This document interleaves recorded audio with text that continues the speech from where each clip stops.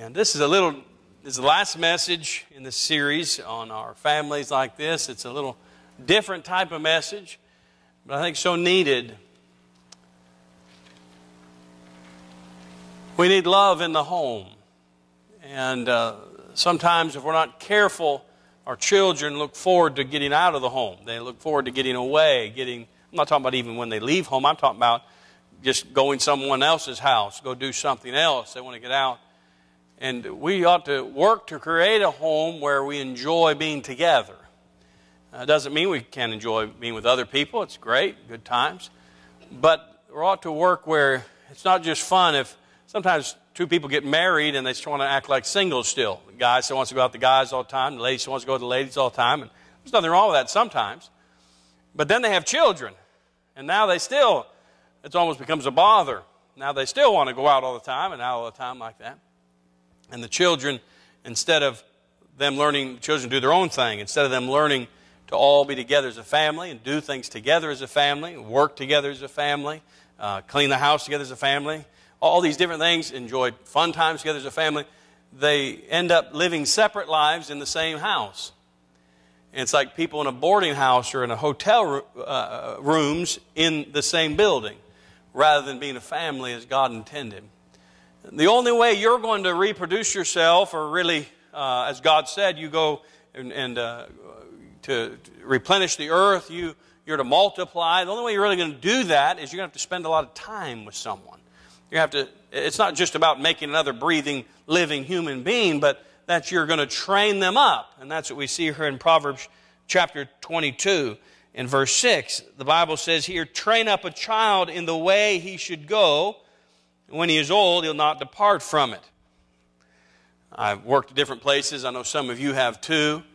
And they would hand you a manual and say, the first day, the next few hours, you sit here and read this. And you got to read all the policies and what you're not supposed to do, loss prevention. I don't know, all different things. How many of you have done something like that? You know what I'm talking about. Okay? You got to read all the rules. All right? When you finish reading that book, you are not ready to work there. It just doesn't work. You don't know how that all fits in the day-to-day operation of whatever that business happens to be. For instance, I worked at Helzberg Diamonds and the process of how we were to go about everything. I read it, but now I had to see it in action. Somebody had to train me and work with me and groom me and listen. My boss would stand just at the next case. Sometimes I'd be selling, and I'd be standing on this side of the case where I could reach in the case and show stuff. And there was a case in the middle, and he'd be standing just right over there, and I could see him in my line of sight, and he was just standing. He wouldn't be looking at me, he'd be looking to the side, but he was listening to everything I was saying as I was just talking to these people about explaining the cut and the clarity and all the different parts of whatever the ring happened to be. And then he would come up beside me after we were through and train me further and help me. And he would just spending time developing, show me. He would have me when we were slow, take me in the diamond room and show me this solitaire. And so I'd have to act like he was, some man looking for his soon-to-be fiancée. And I'd take him in, I'd show him the ring and tell him all about it and why it's good, why ours is better than others, and so on and so forth. All the things we were trained to do. And then he would coach me on the way to do that. And so it just takes time is my point. It takes time. Someone's got to invest in someone else. And that's what he's saying here. This word in verse 6, he says, train up a child in the way he should go. Well, you don't do that in a few moments. That's a lifetime investment. Train up a child in the way he should go. And when he is old, will not depart from it. We've looked at lots of things in this thought of the family. Tonight we'll look at this thought of making memories. How to have a close-knit family. And really this is the glue that brings it all together.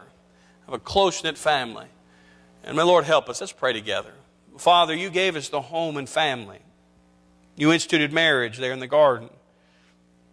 Lord, you commanded them to have children and multiply. And you've given us your word to teach us how to have a home and have a Christian home. And so, Lord, I pray that you would help us. We are tired of seeing children we've loved and invested in live in our own homes to grow up and be good citizens, but not be godly. And so, Lord, would you give a revival in our homes, that we would raise children that wouldn't just be moral people, but they would be godly people that would serve the Lord with their life. Regardless of the work vocation they may have, they would be faithful to you and to your church, and to see souls saved and be active in laboring for our Lord. So Lord, we ask that you would do that in our hearts even tonight. We'll praise you for it. In Jesus' name, amen. So the first institution he established was the family. And the family should be filled with memories. Wonderful memories should be had. And we are to mold our children. Remember, all of us would have done a better job raising our children, those of you that have raised your children, if we had realized soon enough that they would be raising our grandchildren. Right? You'd have done a better job if I'd have thought of that soon enough. They're raising our grandchildren. So we're to mold them. Now, if you train them to be sarcastic, they'll be sarcastic. If you're always sarcastic with them, they'll be sarcastic. If you train them to be cynical and be negative about things, then they'll be that way. If you train them by your example to speak against authority and undermine authority, guess what? It won't be long, they'll be undermining your authority and speaking against your authority. See, we're training them in all of life of what we're doing. But if you train them to love God, to enjoy the day that God's given and honor the Lord in that day, enjoy their life, they'll do the same. They'll love God and live for Him. They did a study and got families together that were close-knit, really close families, and they asked them, what do you think it is that caused you or caused your family to be a close-knit family? And they went and got all these answers. Every family, parents and kids alike, they talked to them. They said that doing things together was the key. We did a lot of things together. And the greatest thing that does this, the number one answer that does this bonding, that they said this was the one that kept coming up and coming up, coming up. That answer was, I'm salting your oats from the past messages, was camping. It's interesting, isn't it? Camping. Now let me calm your fear, those of you that don't like the outdoors. All right? The secret's not actually camping, it's what camping produces. See? Some people think they're going camping, they get this RV and then they have all the TV and everything and video games, and you're not camping, you know.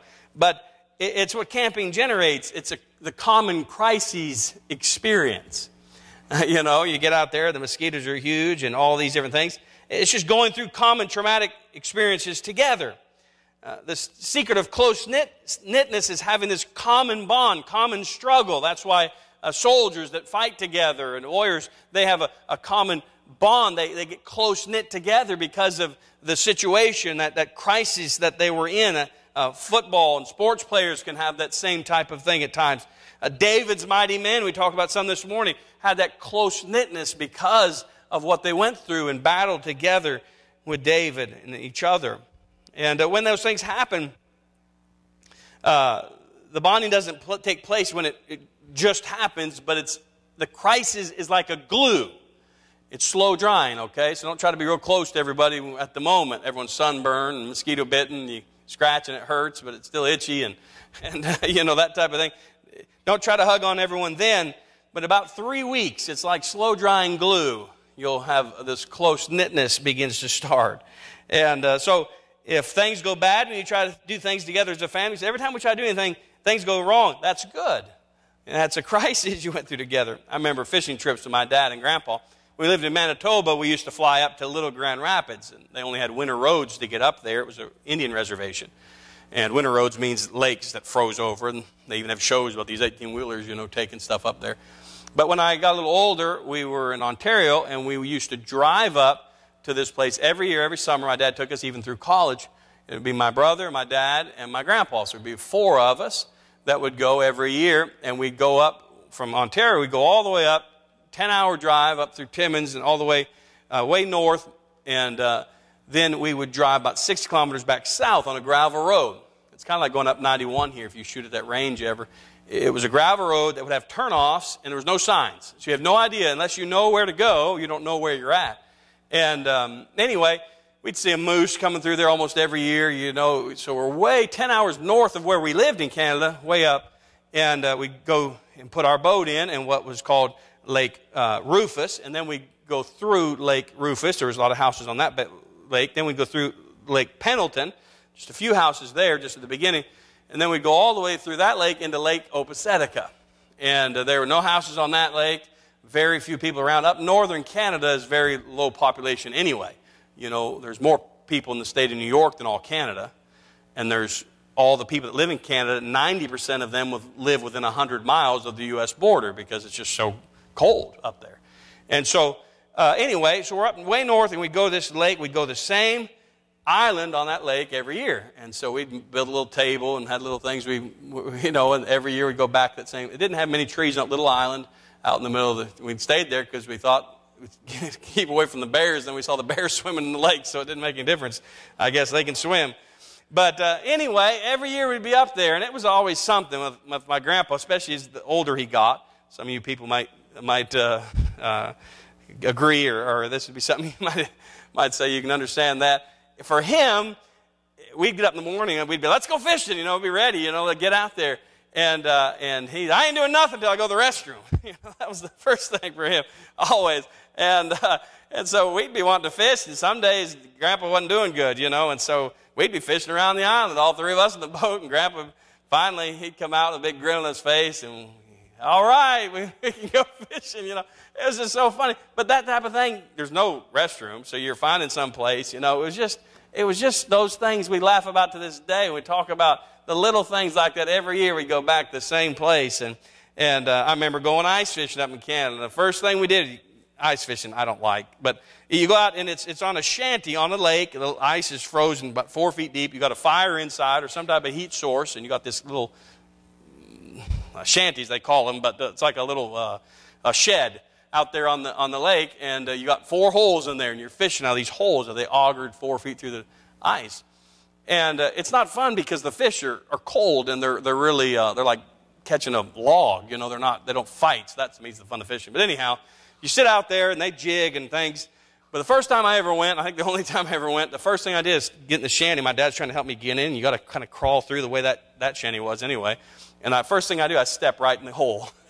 And I'm up to here, my boots all soaked, and Dad, what are you thinking now? You ruined the whole day, And something to that effect of, well, how are we you're going to freeze out here, And so had my sock and everything on this little heater thing they had. It was a mess. But so things like that, something goes bad, you go through a crisis to work it out. We would up in Canada, there'd be big black flies when you got up north. And anyone know what those black flies are? They're small black flies, but they're crazy. Anyone know what I'm talking about, the black flies up way north? Some maybe in the UP. The bad thing about black flies is they're not like mosquitoes in that they will crawl. So if you're in pants like this, they'll land on you right here, and then they'll crawl right up and bite you up there above your sock line. And they leave a welt like that. It lasts for about a week. And that thing will itch like crazy. And they'll be just everywhere thick with them. But they're really small flies, so it's not like, big horse flies, something you can see. And so who cares, there's no one around. We'd have our socks pulled up over our pants, look like hillbillies, but you just, anything to keep the flies off you, and the mosquitoes and all that. Only good thing about black flies, they stop when it gets dark, hallelujah. And they don't keep biting you like mosquitoes do. But anyway, it was just things like that we would talk about and remember, and battling those flies and the different things that would happen. You could just drive around 3 or 4 hours in your car until chaos broke out or something, and that'd be good. If a few weeks later you'd be bonded real close. But now that for us we understand that when things like that happen, we were going on a trip one time. We didn't get into Atlanta, and then boom, a tire blow out here on the side of the road in Atlanta, trying to, things like that is what bonds you together. So you don't have to get angry about it. You can say, that's all right, we'll endure this, because these things is what will make us close. That's why church families get close when they go on mission trips together. And they do things like that. I remember we went up to that mission trip up in Canada, and it was the craziest thing. One of the couples we had with us, they were like drinking stuff constantly, juices and different things healthy. But then all of a sudden, it was the guy every 30 minutes, restroom break. And we were like, are you serious? It was ridiculous. It was crazy. Pastor Kilpatrick was kind and would stop. But then we were in Kentucky, and the air conditioner quit working in the bus. It's in July in the van. And you go up the hill, and the heat would come on, just pouring. He was actually burning the ladies' feet. They were holding their feet up. And, and then we'd go down the hill and and so we were laughing about that. Then we get up, it's July 4th, we get up Lima, Ohio, and the alternator goes out on the van. They're like, oh no, everything's going to be closed. We were just a couple hours from getting to where we were going. And finally we found an AutoZone. They happened to have the exact alternator we needed, and it was still open. The other place, Advance, was already closed, but that one was open. And so we had tools, but they were in the front of the trailer. All the luggage was packed in behind, And so Pastor said, when are you going to have to dive up there? So they got a picture of me diving up, my feet hanging out the back of the trailer. They're holding my feet, and I'm reaching down to try to got cut up, trying to got the tools out. Then we're all holding this little milk crate for Pastor Kilpatrick. He was trying to get high enough to get down because he knew what he was doing to change the alternator in that van. It was nuts, And we've laughed about that and talked about that. Just things like that bind you together. And those crisis things. Then we got there, and they didn't have any vehicles or anything to run for kids. They'd never had a VBS at that church. And so we prayed, we sought the Lord, and God just blessed. We met this one girl, and she brought 20 the next day. It was just crazy that she just knew everybody. And she was younger than everybody, but she was known there. It was exciting to see the Lord work and people get saved. And what a blessing to see God do something. So the pain brings gain. Everyone goes camping, the mosquitoes are huge, that's great. The bigger the better. If everyone goes on a picnic, someone forgets the main ingredient, wonderful. You'll be bonded, that's perfect. If you go on a trip, the car breaks down, awesome, In fact, if you go do something with your family and nothing goes wrong, maybe next time, And you'll be really close.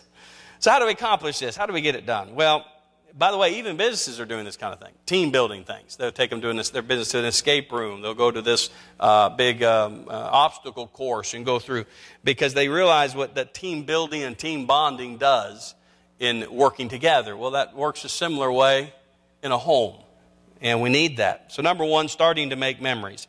Get the whole family together. Have them list what they enjoy. From 0 to 10. What would be the best activity? What would you enjoy? It can't be something like, something you can't afford, Well, we want to go to a trip around the world or something. But what types of things they enjoy? Ladies might say, want to go shopping or, these people want to do that. And then so what they enjoy, that's your first blank, their most enjoyable experiences. Number 2, combine them. So try to see if it's things you could do in a day, do it all that day and break up the day. Depending on what it is. Maybe it's things you're going to do on a vacation and you have a week to do. And combine everyone's in the vacation so everyone is included and they feel like they're a valuable part of the family and you want to have them a part and encourage them. Number 2, scheduling time with your family. So you want to plan these things together, begin making memories. Number 2, scheduling time with your family. Letter A, family priorities. An elderly gentleman once told me, you're never done with everything. Never. You're never done with everything you need to do. So you must prioritize. I don't know if you know the secret of that and you say, oh, I've got everything done on my to-do list, then I'd like to talk to you. But the truth is in life, you're never done. You're never done with everything you have to do. So you have to prioritize. Have to prioritize. Live by priorities. Number 1, God first. God first.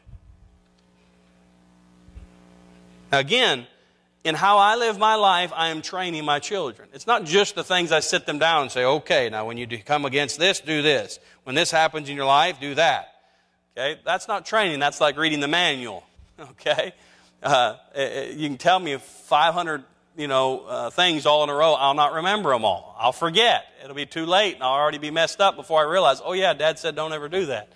So they're seeing your life. That means you have to be around them to see your life. You're training by how you live. So you put God first, they'll see that. Number 2, your wife or your spouse, if you will.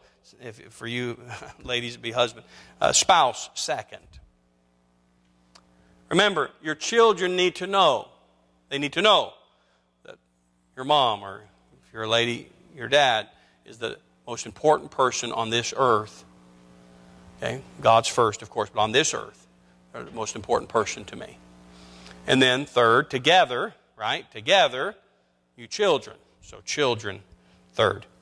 Together, you children are the most important people on this earth to us. All right, number 4, and I'll explain this in a minute. Work is fourth. Remember, it's under God still. Okay. Number 5, other ministries is 5th. Other ministries, church ministries, so on. Someone says, well, you said work is before that. Remember, it's under God. And so if someone say, well, my work, I'm not able to do anything in the ministry. No, that just shows desire.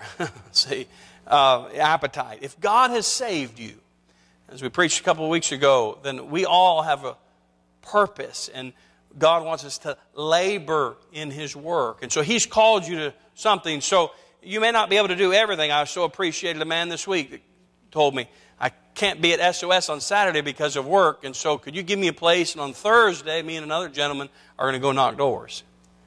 See, we can use work as an excuse, but the truth is it's just a lack of desire. Because there's time you're off work. It may not be the time we happen to be doing some ministry, but there are ministries that God's called you to. And you can get engaged in things, and you can prioritize. Remember, God first. Okay. Then your family, work. Of course, we all have to work in other ministries. Well, the reason I put other ministries down there is some people get this idea of service to the point where they lose their family.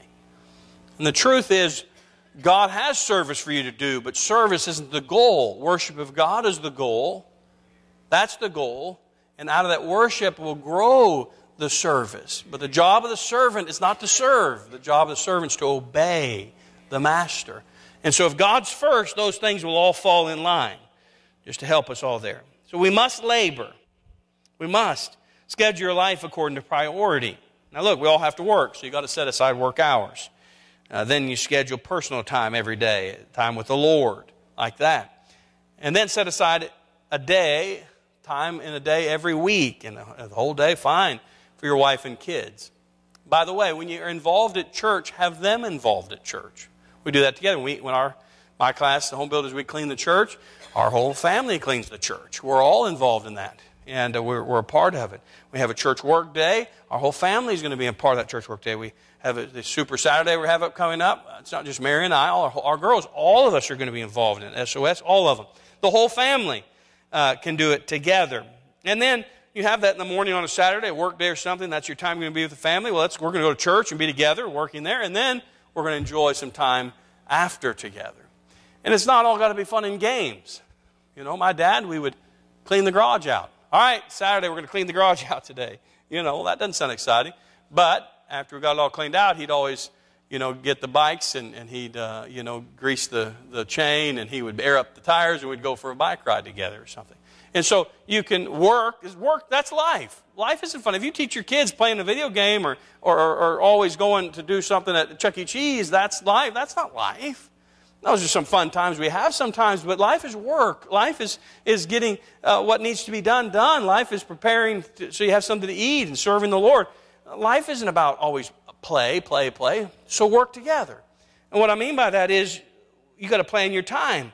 When your kids are at school, depending on how your hours are at work, but if you're home at all when your kids are at school, and especially your ladies that maybe don't work or something, do what you can't do when they're there, but save the work that you can do with them for when they're home. When Mary folds the clothes, the girls fold the clothes. When we're cleaning up after dinner, they're all cleaning up and helping the dishwasher and all the different things, the jobs that they have. On Saturday, we have Saturday chores that are different than the rest of the week chores because we get the house back clean and the things you don't do every day but that need to be done weekly and so on. So you ought to do that together. It ought to be a family job. And so it's not mom has to slave away or dad has to slave away and the kids just do whatever they want. You work together. That's time together. That's training. One day they're going to have a garage and they have to keep it clean or whatever the things are. And so this is a part of training them. And it allows time together while the work's getting done. When us 5 kids still get together, we talk about when Dad would get a deer. We were behind a truck one time that hit a deer, and Dad pulled over and, come on, help me load this deer up. And we took it home, we cleaned it and dressed it, ground hamburger. He cut off the parts where was too bruised up from where the truck hit it, but it mainly hit the head. And so that was what we ate on for a while, And we would process it. Man, it was cold. And by I get home, it was in the winter, and my hand would be freezing in the garage. We're pulling the skin down, Dad's skinning the deer, and all the parts to that. And we still talk about that. we had puppies, and we all had, so Dad had discussed, we had this one lady, she was, her name was Tess, not a lady, but the female dog, it was a Cocker Spaniel. She'd have the most puppies, but she couldn't keep them fed. They'd all die. And she tried, but they couldn't quite figure it out. So we had schedule. And boy, all night long, every 2 hours, one of us would get up and we'd be working with those poor puppies and trying to get them to eat, you know. And so we talk about that, how we was 5 of us kids, and Dad, Mom wasn't a part of that part of it, but we'd all, you know, just, and things like that. Now, they all ended up dying anyway, but boy, we were all in the battle together trying to help these poor babies, and we'd have to bury them. And so just things like that draw the family together as you work in life. For our family, Mary came up with a plan when the girls were smaller that helped us to be more faithful in family altar and devotions and doing something together as a family every night. You know, we all are busy. We want to be with our family and connect daily. And so this is what we did then. This has been a couple years ago, but Sunday was Sing Song Sunday. I remember Caitlin when she was small. It's Sing Song Sunday. She'd say, so on the way home we would sing, and we lived in Vance. I think at that time it was a 30-minute ride home.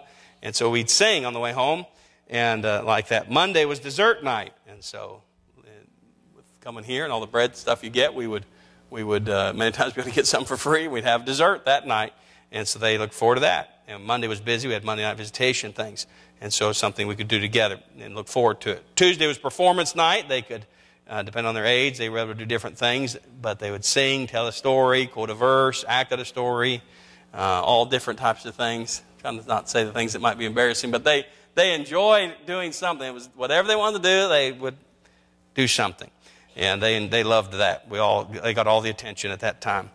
Then Wednesday, we do story night. We didn't read a story every night, but that one night a week we would do that, and before bed we'd have our devotions.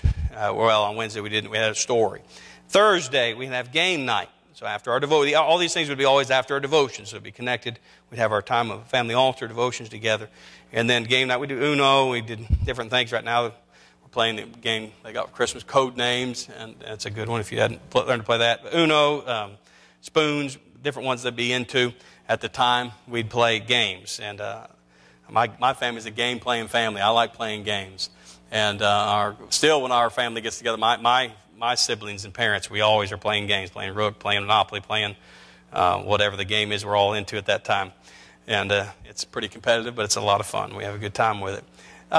Friday would be either we do an outing, we sometimes would play Wii. They like to play Mario Kart, Mario Party. We'd only do that as a family. Or sometimes watch a good movie. Saturday was color night. And this was an interesting one. Mary had read something about it. And I'm not a big colorer, to be honest, but I was doing Curious George at that time. And they let me borrow one of their books. And she had read something about coloring together gets you talking as a family. And so we would. You don't have to think a lot to color. And so we'd all sit there and color for a few minutes, and we'd get to talking about things. It was neat how that worked out. But that was just something we did. It doesn't have to be any of those things. It could be something totally. But planning time, prioritizing and planning. Look, what gets scheduled gets done. And if you just roll with life, you come home, you're wore out, you sit down, you turn the TV on or something, and the day's gone. The kids are doing homework, or the kids are playing outside. There's nothing wrong with that some, but you need to have purposeful time and spent with them and training. Let her be family activities. We're not going to go through all these. It's very important that families have fun together. Here's activities you can do. A lot of them are for little money. Go to the park. Doesn't cost you anything to go to the park. We used to like to go over to Joe Tucker and feed the geese there. You could take bread from the church. Didn't cost you anything for the bread. Or you pop popcorn or whatever. I think there's a sign there now you're not supposed to do that, but we had never known that, I don't think. Anyway, we enjoyed it. Kids, they would surround the kids, and you'd at the last bit, you have to throw and run because they'd be attacking you. But anyway, we had a good time with that. Go to Oak Mountain State Park. That doesn't cost a whole lot. Go to the library. It's free books and even movies you can get and things like that. Doesn't cost you anything. Some people think, well, do something with the family is expensive. It doesn't have to be. It's something small. You could, I'm skipping down to number 16 now, play board games. Like I mentioned, card games, we enjoyed that. When they were small, we did memory match, different things. Go look at Christmas lights. That's something we still do every year. Mary, she always does things really special for the girls as far as making it special. She's good at that. She got golden tickets for the Christmas Express, and they're laminated, and we use the same ones every year, but really fancy looking, and they'll find them some night on their pillow during the Christmas time. and we'll try to distract them some way. They're getting better this year. They figured it out. We knew, we saw you doing, getting stuff ready. Anyway, Mary will pop popcorn or get snacks ready, and hot cocoa in sippy cups when they were small or whatever, and not too hot. But we'd have everything ready. Then we'd tell, all right, y'all get in bed. And then we'd run down to the car as quick as we could, and they'd have this ticket on their pillow. And so also we'd hear them come running. We'd have the car running and Christmas chipmunks or something playing. And they'd get in. We knew it was tonight. They'd be so excited. Anyways, we try to make it where they don't remember or try to trick them. And we go look at Christmas lights. It doesn't cost a penny other than the little stuff we eat. But I mean, there's some really good people go nuts with Christmas lights, and it's free for you. Go enjoy it. Listen to Christmas music. And, you can get those ones that they tune into your radio, and that's a great time. We look forward to that every year. Number 21, we rent a boat at Lake Purdy. We enjoy doing that. About $30 or $40 there it was last time we went. We've done it 3 or 4 times. Get a pontoon boat for an hour, and it's a good time. And lost my favorite sunglasses there. Finishing a bag of chips, I tipped it back to get the last bit. My sunglasses fell off my head. Anyway. So that makes you close together. But they would drive the boat. We have a good time. We've done that a number of times. And we look forward to things like that. What about 30? Do cleaning, work a day at the church. Monday night visitation, do that together. Saturday, do that together. Open your house for Thanksgiving. That's a neat one, to have people over on a day like that. Invite some church families over for dessert and games after church. That's fun. Popcorn or do something like that with that. It doesn't have to be a big meal. Light candles in the house. Turn out the lights and tell stories or just talk. One of our favorite things was playing hide and seek in the dark. And even when we were bigger, in fact, when we were teenagers, we used to do it in the church. I don't know if I'm for that, but we would do that. And that would be the fun. But there are lots of things you can do that are creative, doesn't have to cost a lot. And there's a whole list here, and you can make your own list, but just some ideas of things you can do together as a family. And so, letter C, family vacations. I grew up with some young people that they actually never went on vacation the whole time we were friends growing up. And, our parents can't afford that. Well, the truth is, there are lots of ways you can go on vacation without spending a lot. My parents didn't have a lot of money. We did a lot of things to make money because we didn't go on deputation to go as a missionary. We went by faith, and so that's why we had the chickens and had the big garden and had the dogs and all the different things to try to make ends meet. But you can do... And we did. We would go do something every year. We had a couple big ones. They took us one time to Disney World. That was a big one. And that was a lot of fun. And we had to carry a sandwich and carry things in a backpack. And, we had to have a bottle of water because we weren't buying anything in the park. It's too expensive, But my dad's brother, my Uncle Gary, had worked at Disney World years ago and had friends that still worked there. And back then, they could bring 4 people in a day for free. And so we were all getting in for free. And so my dad, he's good at that type of thing. And we would get in, and it didn't cost a lot. One day, we had to pay just for 3 of us or 7 of us. But one day, the one guy brought his friends, so we all got in for free. And I think we stayed at a prophet's chamber or something. And my dad did it. It was inexpensive. We didn't have the money to pay and go, but he worked it out so we could go to do that. And that was something Mom always wanted to take us to do. So there are things you can do. One of our big vacations we did is we went out west. That was one of the other big ones we did, to the Rocky Mountains. Went to Banff and Jasper up in Canada, one of the most beautiful places I've ever been. And that was a great thing. Dad preached the whole way out. Sunday we were here, and Wednesday he preached here. And he had it all lined up, and so we were able to afford to go and stay at different places there. So here's some tips. Number 1, always take your food with you. Now you say, well, we can afford to do it. Well, great, do it. That's fine. You don't have to do these things. But you say, well, we can't afford. Well, here's some things you can do. Always take your food with you. 2, always visit relatives. If there's relatives like the grandparents want to see the kids anyway. So that's mostly what we did when we went away. We'd go see my mom's parents and my dad's parents. And we'd even do some fun things while we were around there. My Aunt Cheryl had a pool and fun stuff like that. But even when you're traveling on the way, you could stay with relatives to save, if just overnight as you're going on your way. Number 3, camp. Camp on the way. KOAs, different things like that. On Craigslist or other Facebook, different things you can find for sale. People bought camping stuff, thought they were going to go camping, tried it once, said we're never doing that again. And it's brand new stuff, and you can get it for very little. Wash the sleeping bags if you feel funny about that, And they're like new, basically. So anyway, there's lots of things you can do that's not real expensive in getting a tent and stuff for that. 4, make an activity bag. That's something that is fun to make it fun. Activity books, books to read, travel games, different things like that. Maybe some tablet type things in moderation, different games like that. When going to theme parks, already mentioned, take your own food, number 5. They allow you to bring cooler in, stuff like that. So do that at any of these type, whether Disney World or some type of amusement park. Enjoy the national parks. That's something you can do. Brother Gilpatrick, Mr. Debbie, they really enjoyed that, and they would tell us all the different places in the state you go to. But national parks are beautiful, and they don't cost a lot. Enjoy things like that.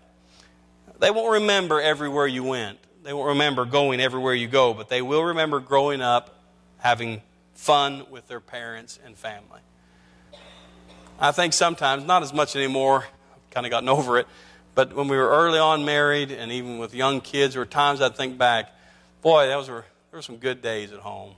Had some good times with some things. Not that I wanted to go back to those days necessarily, but just thinking back as a simpler time, didn't have bills to pay, didn't have responsibilities. And your kids, you want them to look back and think, boy, we had good times. We had fun as a family. You may not have lots of money, but that was fine. You had a good time together. Remember, you're investing in your children. Train up a child in the way he should go when he's old enough to depart from it. Letter D, family devotions. What's the purpose, number 1? What is the purpose? Well, daily Bible reading. Certainly the Bible talks about that. But the purpose is daily bringing your family to Christ. Daily. So you have to remember, the only hope for our children is that God would get a hold of their heart. You can't choose that for them. And so daily you ought to be bringing them to Christ. When Jesus was walking the earth, there was parents and families that brought their children to Jesus. They wanted them to see Jesus, wanted Jesus to touch them and things. Well, Jesus isn't on the earth in a bodily way, but daily we ought to bring them and confront them with Christ, where they have to see the Lord, where they see the Lord, where they love His Word and look to His Word. Number 2, work to be consistent. Now that's very difficult because of life. I understand that. The only problem with life is it's so daily, right? But one thing that helps, number 3, is use Brother Sexton's reading through the Bible by stories and other devotional guides. Have some type of guide. Our girls like to be the one that gets to do the guide and fill it in. And if you want one of those, I have some in my office. I'd be happy to give you one. He makes many of them for go through in a year, the whole stories of the Bible. I'd give you one of them. You can try it if you'd like. Speak to me after. Number 4, speak to their heart. What's the purpose? Speak to their heart. Let it be a tender time. And take the opportunity, if they're small, to snuggle up with them, if they can do it without being distracted, on the couch there while you talk, while you read. We go around as a family, and each read 2 verses or 5 verses or however many verses we're doing, and everyone reads. If they're that age, have them read it. Gently apply the passages directly to their lives. You know what they're dealing with. You know their problems. They're lying right now. They're having a problem with lying, so talk about that. Apply it. They're fighting, they're pulling each other's hair. Whatever the things are going on in that time, make the application, things they need to work on. Purposely go through passages that deal with things that are applicable to them. So there's certain passages if they're struggling in some area, go to those passages in the Scripture and read that. Don't just preach at them, but allow it to be a time of guided discussion where you help bring them to a conclusion and an answer. What does the Word of God have to say about that? And make the application. Where your hearts are being knit together as you teach them the truths of God's Word. Remember, you want them to begin to realize that God's Word has the answer for everything. It's reliable. It has the answer for every question. Even when they're out on their own, they can go to God's Word and get the answer for every question in life. Be excited about it. Help create a spark of love for God's Word. You can do special things. We would act out stories sometimes and act silly in it, and that's okay. Do some special things at times. Age appropriate, obviously. Might not work if they're older, but do things like that. Let them see your love for God's Word, which will help them develop their own love and desire for God's Word. And so you want to do things that cause that. Here's another idea. Review their Sunday school papers. A lot of those Sunday school papers they bring home have got some good stuff on it. A lot of times they end up in the trash after a while. So that'd be one thing you do one day a week. Maybe on Mondays you go over there. All right, what do you have? And you go over their paper and you talk about what they learned and help to solidify in their heart. 6, talk about things you see through the day. So maybe you saw something, you want to teach them a lesson about something God put in your path that day. Let me tell you about something, what God brought to mind about this, whatever. If there's a beautiful sunset, our girls are around, like you hear them, boy, God's busy with his paintbrush tonight. That's something they got from Patch the Pirate. And but that's good. We ought to bring God into everything. That's the desire there every day. Let them hear you pray daily. Have them in church, number 8, as often as possible. Remember, a Christ-centered home is a church-centered home. You cannot separate Christ from his church. Remember, I said earlier, the church is Christ's body. If you want to get to know me, you're going to have to spend time around this body. If you want to get to know the Lord, you're going to have to spend time around his body, the church. See? Number 9, get them involved in Gospel Light Baptist Academy if possible. I'll tell you what a help that's been in our family. The Bible, the Scriptures they memorized. They quoted for us over the Christmas holidays. Hebrews chapter 11. Boy, they're quote go all the way through. And it's exciting to hear how much they knew of it. And the Bible lessons they get every day. Bible stories, Bible memorization, chapel. What a help to a home. Now, you don't do nothing at home because that's there, but it's adding to. And think of the benefit of other godly people saying some of the same things you're saying at home. Another voice. That's a big deal. People get numb to a voice. That's why pastors bring in guest speakers. A guest speaker come in and say the same thing a pastor's been saying, and all of a sudden they heard it because they get numb to a voice. And so another voice. So that's so big in your children's life to have someone else's voice saying the same things and confirming things they've heard you say. Oh, it's not just dad and mom that believe this way or do this. They're reinforcing that to your children. That's a blessing. That happens at church too, but that's a blessing in the academy if that's possible for you. All right. Now we're making memories, and we're close-knit. How do we stay that way? Number 3, staying in harmony. Go to Philippians 2. We're going to end there. Philippians chapter 2. It's so quick over something so little. Like they say about spilled milk, something like that could happen and you can mess up the spirit in your home. And if you won't get right on that, people can get bitter and you can have a train wreck in a home over something silly if you don't know how to deal with it, handle it. So those things are going to happen. Things are going to happen in your home. How do you keep it close-knit and right? How do you stay in harmony? Number 3, Philippians chapter 2, verse 1. If there be therefore any consolation in Christ, if any comfort of love, if any fellowship of the Spirit, if any bowels in mercy, fulfill ye my joy, that ye be like-minded, have the same love, being of one accord, of one mind. Let nothing be done through strife or vainglory, but in lowliness of mind, each esteem other better than themselves. Look not every man on his own things, but every man also on his own, but every man also on the things of others. Let this mind be in you, which was also in Christ Jesus. So we don't just care about our stuff. We're thinking about the other person. We're lowliness of mind. We're humbling ourselves. We're not having strife and problems. We're esteeming others better than themselves. So how do we stay in harmony? How do you detect the erosion of a relationship? And then how do I fix that? How do you overcome a major destroyer of relationships? And that is when the spirits close to one another. It produces anger when that happens. So we all have a threefold relationship with people. If I was walking up and here comes Manny, I would see his face and I would sense his spirit. I'd see his countenance. I'd see his soul on his countenance, his motion, if he's upset or happy or however. And then we'd shake hands and we'd have physical contact. We have a spirit, soul, and body relationship. We have that with every person. But most importantly is in our home with our spouse and with our children. Is we're not just have a physical relationship and not just a soul relationship, but a spirit relationship. And so if you're not careful, you can wound people's spirits. And they start closing up on you. So how does that happen? Well, through loss of trust. And loss of trust can be through lots of ways. Broken promises. Anger in the home.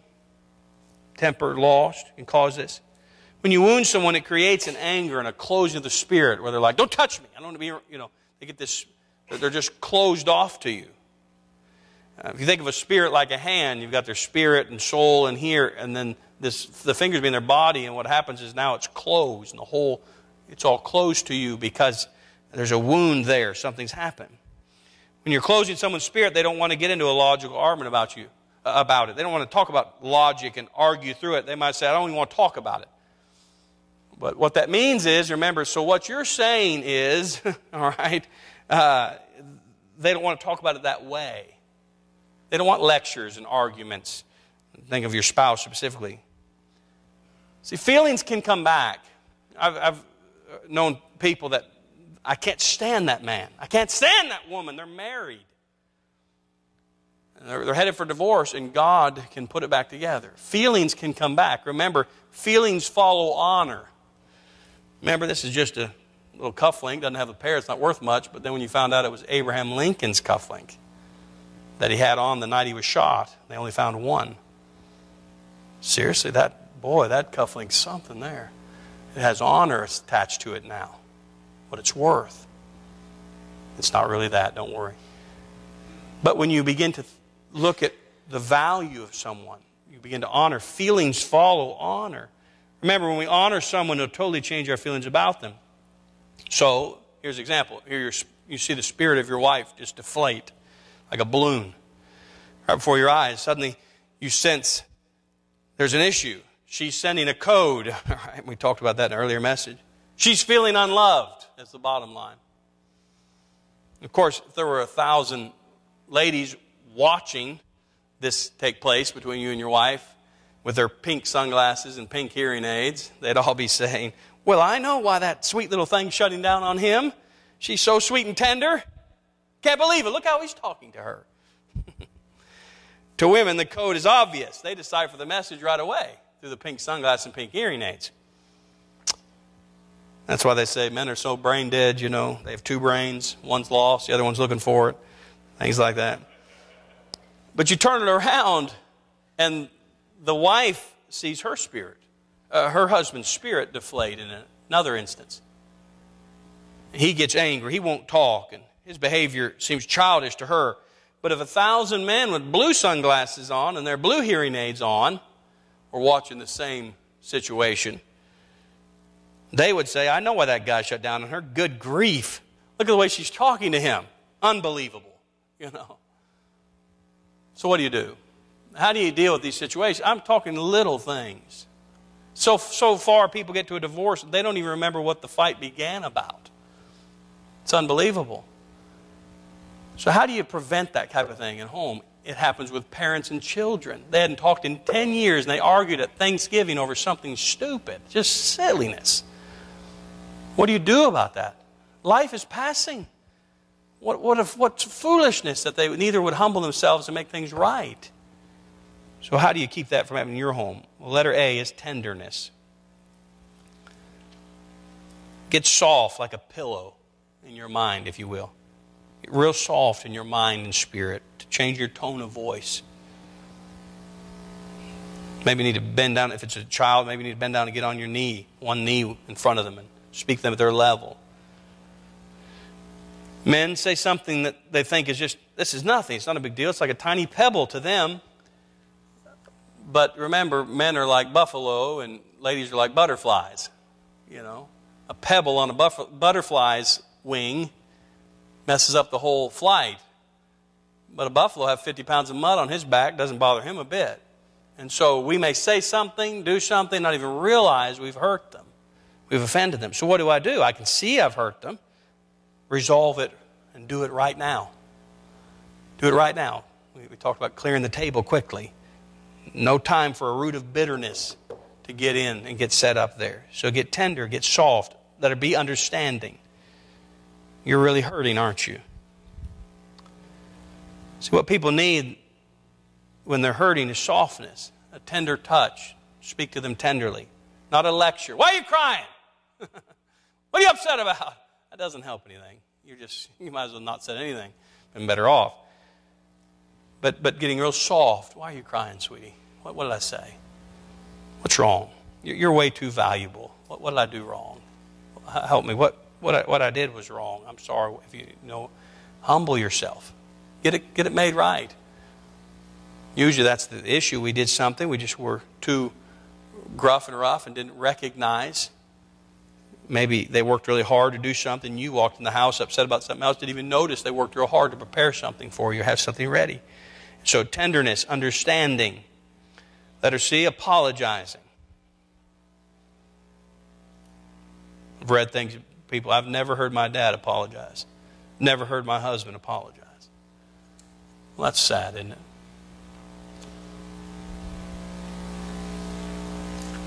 We want to be man enough to get things right if we've messed up. Be man enough to apologize. Be man enough to own up to it. Remember, your training, show your children, this is how you apologize. This is how you get things right when you've done wrong. Will you please forgive me? Now here's a clue. Their spirit's opening. If they're touching you, if they're talking to you, I'm talking about with your children too this way. And so maybe with one of them, I remember with all our girls are different. I won't call any names, but with some of our girls are different. With one of our girls, if you could just say something, I wouldn't even realize it, and she'd be crying. I didn't even know. Sometimes I knew. But sometimes I wouldn't have any idea, and just say something about it, and she'd just hurt her feelings, like a flower, you know. Just her feelings would be hurt. She'd be crying, big alligator tears. And so I'd get down there and say, "Sweetie, what's wrong? What? You know?" And you're just. It may have been nothing. I may not even need to apologize. It depends on what the thing is. But I care about her. You're important. And what's wrong, sweetie? What's going on? And Daddy loves you. And just taking the time to do that, boy, she'd just dive into me and hug me, and stuff, and it'd all be fine. But if you don't watch it, you can hurt them and not even realize it. I think that's why God gave me girls, to help soften me. But things like that, caring about each other. Some people, who cares? What's the big deal? They just have to get over it and learn you're the man. That's how you are.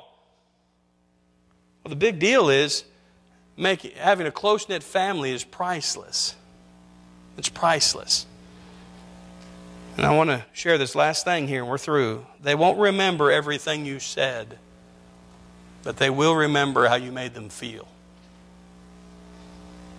They won't remember every time you lost your temper stuff, but they'll remember how you made them feel.